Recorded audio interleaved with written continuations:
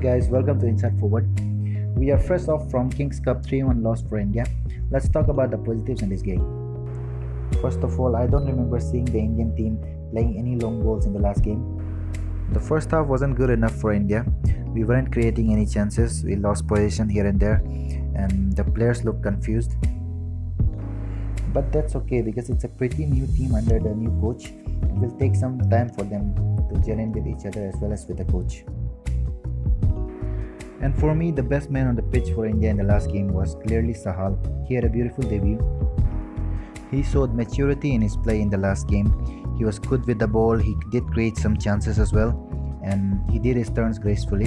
And most of all, he was really brave in the last game. And in my opinion, the most underwhelming player would be Lallianzuala Changte, as I think he should have done more. He was clumsy with the ball, he lost possession pretty easily, and was rightfully substituted after the first half. Michael Soosairaj came in for Changte, but he didn't do anything impactful himself. And now moving over to our captain Sunil Chhetri, he is now the most capped Indian player of all time. And his penalty goal against Curacao also made him equal with Muller's and Robbie Keane's record of international goals daily. And he is now the second most international goal scoring active player today. And now if we talk about his performance against Curacao, in my opinion, he was largely missing from the game. He wasn't brought into the game that much as we would have liked to see. And he is the most prolific goal scorer in the present team, and he should have been utilized in a better way in my opinion. As for the problems, I think defense still needs some work.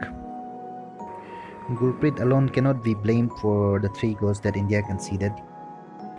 And I believe Rahul Bheke was played out of position. Adil Khan would have been a better option in my opinion. And that's it for today. Thank you for joining me. And do comment down below what's your take of the last game and what changes would you like to see for India in the next game.